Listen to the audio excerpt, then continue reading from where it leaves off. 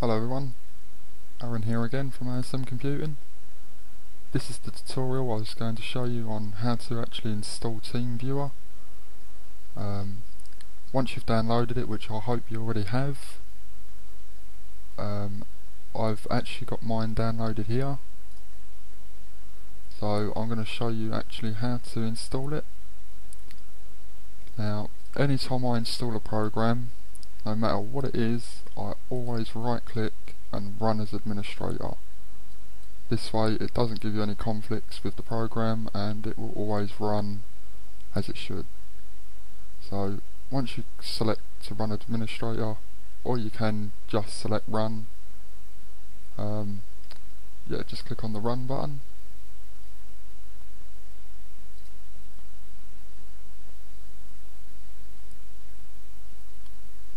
So I'm just waiting for it to open. I did actually have this on here previously, which I showed you in the first video, but I actually uninstalled it and downloaded it again just so I could install it to show you how to do it as well. Basically all you want to do is leave it as the install, go next. Now here, as I was saying in the first video, you don't want to click on both of the above or the company, just click on the personal non-commercial use. Sorry guys, mic sort of keeps falling down a bit. Select that one, then click next. Here you want to select both of the little boxes. This is just obviously, as it says here, the license agreement. I've already read through it before, so if you want to read through it then feel free, but after that you just need to tick these two little boxes and then click next.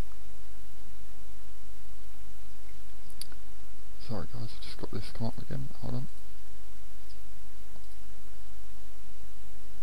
Now here, I don't actually do the start automatically with Windows. I just leave it as normal installation default. Basically all this does is, as it says at the bottom, if you was to put in a password and confirm the password,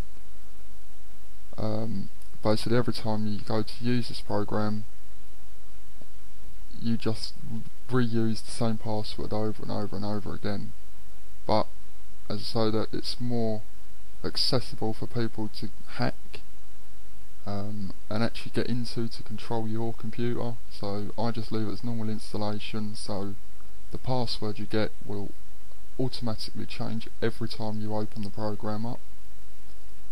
So just leave it there as normal installation default and click next.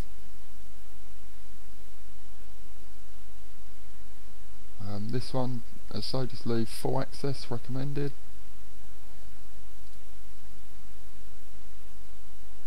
Go next.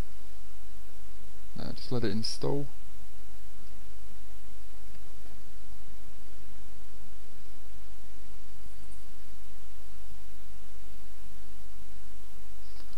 And just click finish.